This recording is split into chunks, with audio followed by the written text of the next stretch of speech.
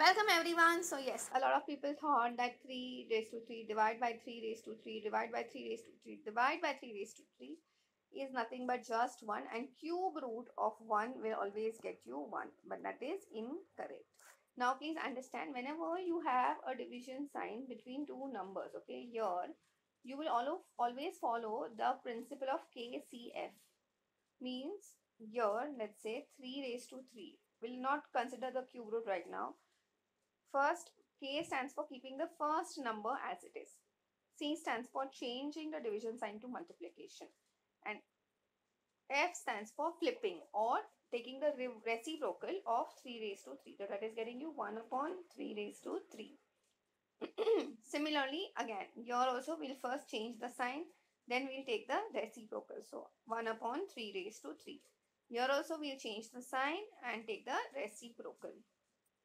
So this and this gets cancelled, and we are just left with 3 raised to 1 upon 3 raised to 3 into 1 upon 3 raised to 3. Now please understand, 1 into 1 is just 1.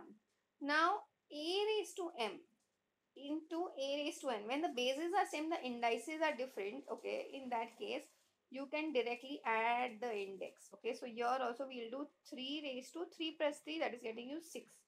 So now eventually we can say, instead of this 1 which a lot of people thought, this is coming out to be cube root of 1 upon 3 raised to 6.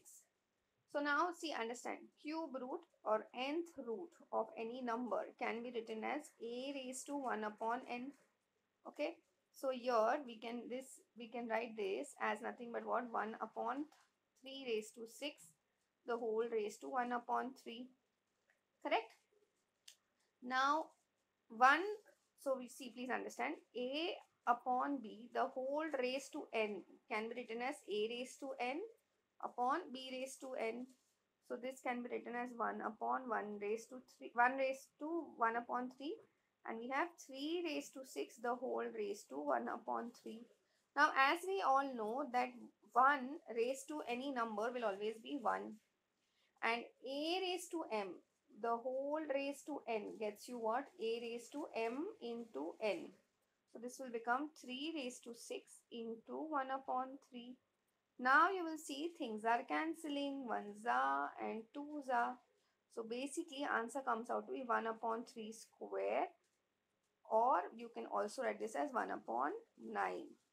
So now I can say that the answer for this one is just 1 upon 3 square or 1 upon 9. I hope this is very clear to everyone. That's it for today. I will see you in the next video.